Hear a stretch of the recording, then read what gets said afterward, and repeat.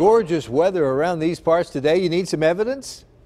I've got it for you. Take a look at this WeatherBug camera sequence of shots from earlier today. What a beautiful puffy fair weather cumulus clouds there for a time, and then back to completely clear skies, and that's where we are at this hour. 70 degrees right now. Look at the morning low in Burgettstown. That got their attention down there in Washington County.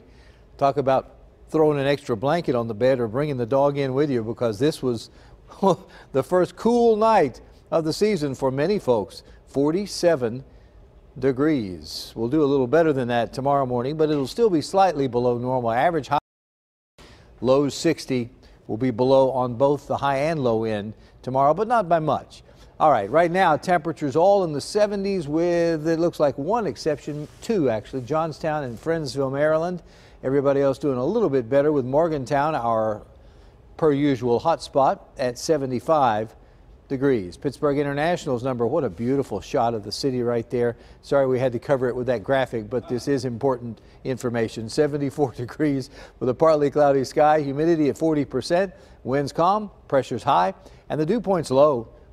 Anytime it's under 50 degrees, it's a bonus, believe me. Here we are with a look at temperatures and the trend over the next 24 hours, going from mid to upper 60s and low 70s. That's, of course, at 8 o'clock. Down into the upper 50s overnight, mid to upper 50s, and then back up into the mid to upper 70s for highs tomorrow. So it looks like a nice, fairly seasonable stretch, couple of degrees below normal on both the high and low end, but not enough to make any difference, and no humidity. So very pleasant conditions right through the weekend. Unfortunately, that is not the case for our good friends down in South Texas, where from San Antonio to the coast, back up to Houston and over into New Orleans, they are dealing with some major rainfall that will total amounts that are unbelievable.